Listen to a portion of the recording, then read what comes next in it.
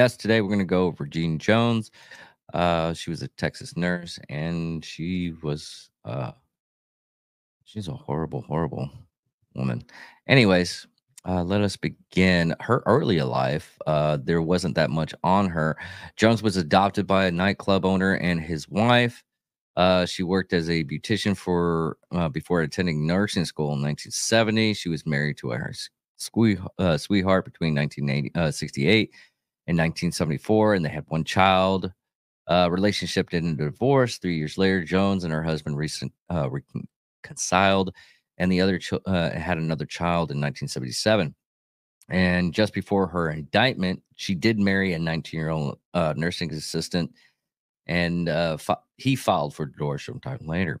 Now, the full emphasis on this. Jones worked as a licensed vocational nurse in LVN and Baxter County Hospital, now the University Hospital of San Antonio, and the pediatric intensive care unit.